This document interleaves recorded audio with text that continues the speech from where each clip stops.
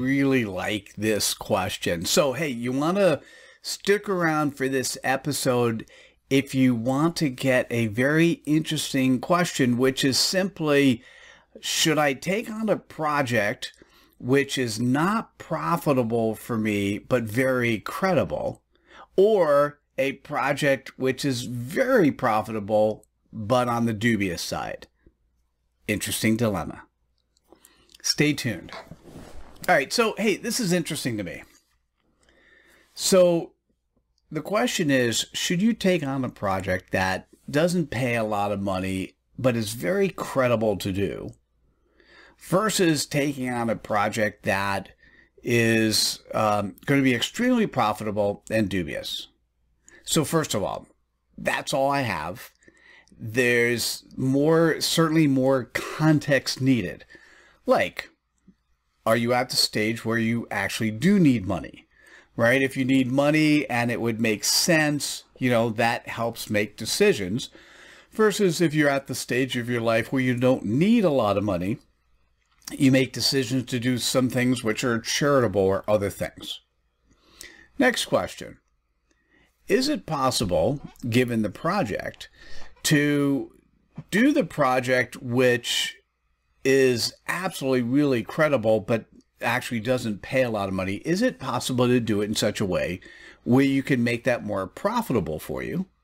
And there are many different ways. I mean, just because somebody gave a project in a certain way doesn't mean you can't change the rules if you ask up front.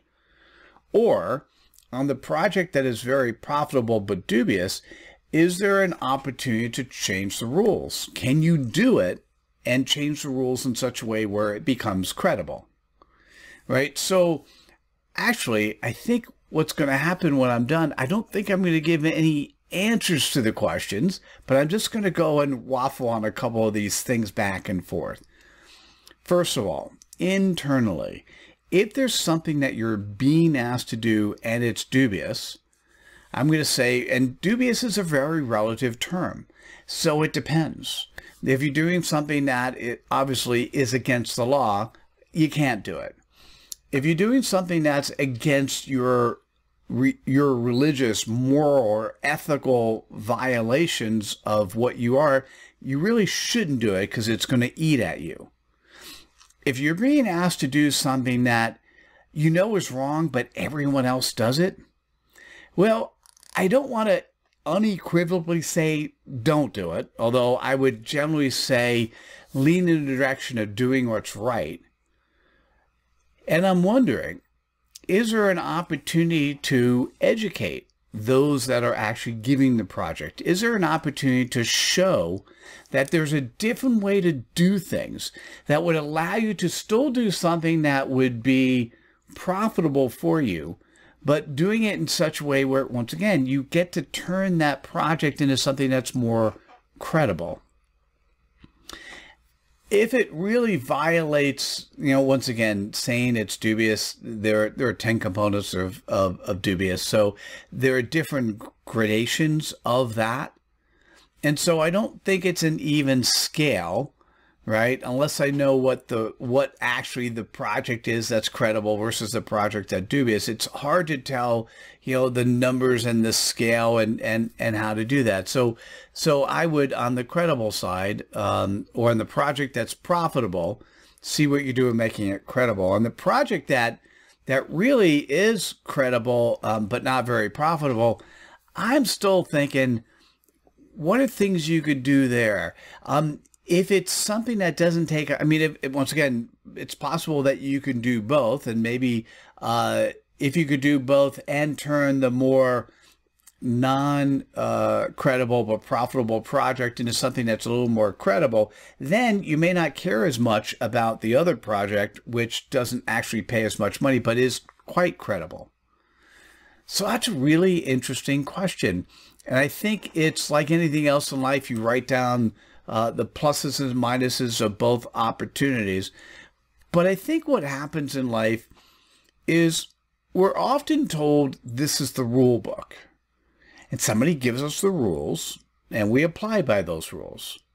Now, in some cases, or many cases, it makes sense. Let's talk about driving a car.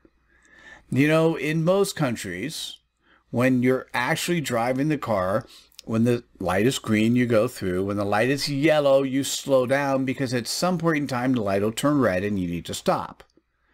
There are some countries where the rules are slightly different, but in general, those are rules, and those are rules to be followed.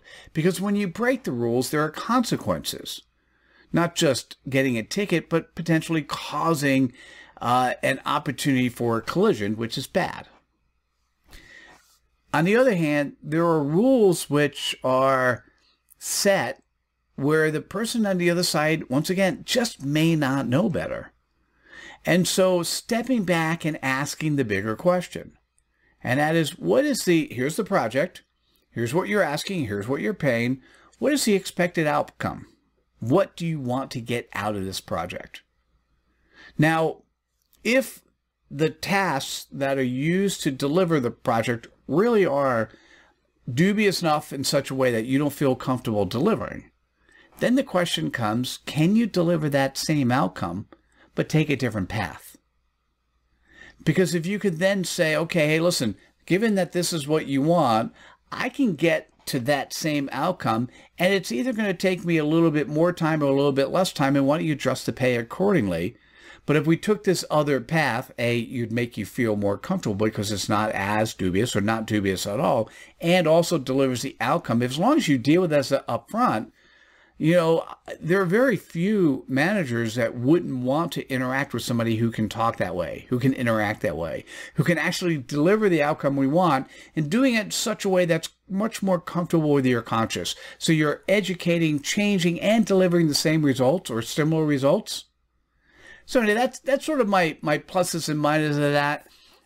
Hopefully this adds enough value for you to think that through and then make the right decision. To summarize this session, it really is an opportunity for you to actually evaluate.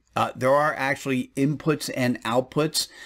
For those that don't know, in the Credibility Nation website, there's a course on the input-output diagram. There are really inputs and outputs, and if the black box in the middle, you're being directed to actually do something that's dubious, there's an opportunity to actually talk to the person who's assigned the job and maybe rewrite the rules to figure out how you can accomplish what needs to get done, but doing it in a way that you're comfortable.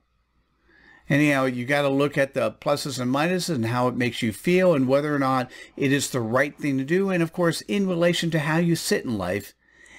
And once again, I'm going to say good luck on making that decision, doing the right thing. Thanks. Take care. Bye now.